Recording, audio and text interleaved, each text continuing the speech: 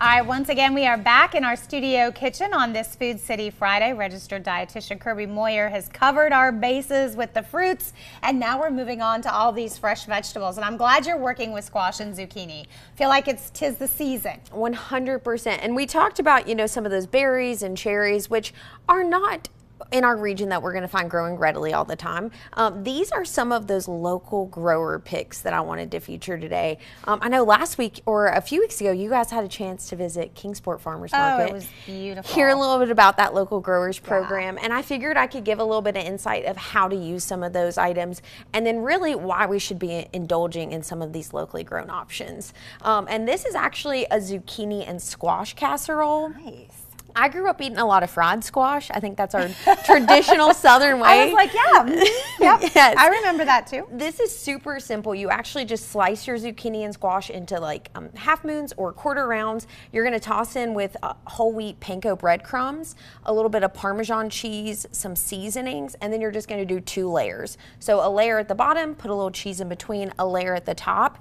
This is delicious in the summer months. It's great cold, but this infiltrates a lot of our kind of that squash with a little bit of tomato, tons of fiber.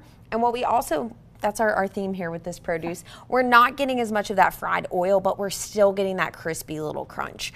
So this is a great way if you're somebody that's like, I like the fried, more traditional style. This is kind of a lighter version on some of those comfort recipes we all enjoy. Yeah, I was going to say the Parmesan cheese, you see that a lot when you're doing the fried. They're adding that in. And then I'm loving the tomatoes in there. I think that's such a great combination with squash and zucchini. And you know what's so unique? I've talked about this, new to Tennessee. So Granger County tomatoes are something that I had not had the pleasure of enjoying. And I really was like, what makes these things so great?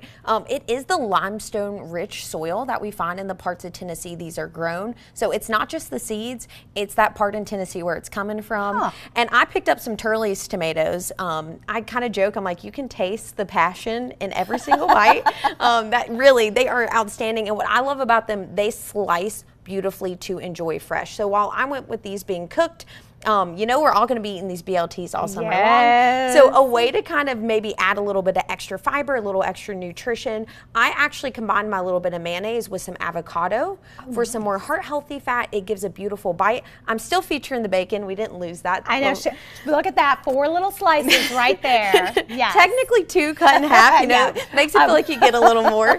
But this is our blat. So it's our bacon, lettuce, avocado, and tomato. But again, that's really something that we should be proud of, that homegrown produce. And I love that Food City features all those local growers. You get to see their stories, and sometimes you'll catch them in there too. So definitely look out for those Granger County tomatoes, because that is something that is just astounding in these summer months. I love to read the little posters that you have up, because it just makes you appreciate where it comes from, knowing that it was right over here or this farm right over there. So and our weekly ad is about to have a couple little spotlights giving you some more history and kind of some more from the farmers. And I think the more connected we are with our food, the more proud we should be when we're eating it. And again, that is that Tennessee favorite. So nice. And then look at this yummy salad. You put melon in with your lettuce. Yes, so I actually chose to save, this is one of our fruits we're saving for our savory dishes. Melon is perfect. I mean, it's a fast food, as we talked about. You can just chop it, eat it on the go, but I love to feature it in savory dishes. Watermelon and cantaloupe are both really, really high in water content. And why that's kind of good is that if you dress them, they're actually going to absorb some of that.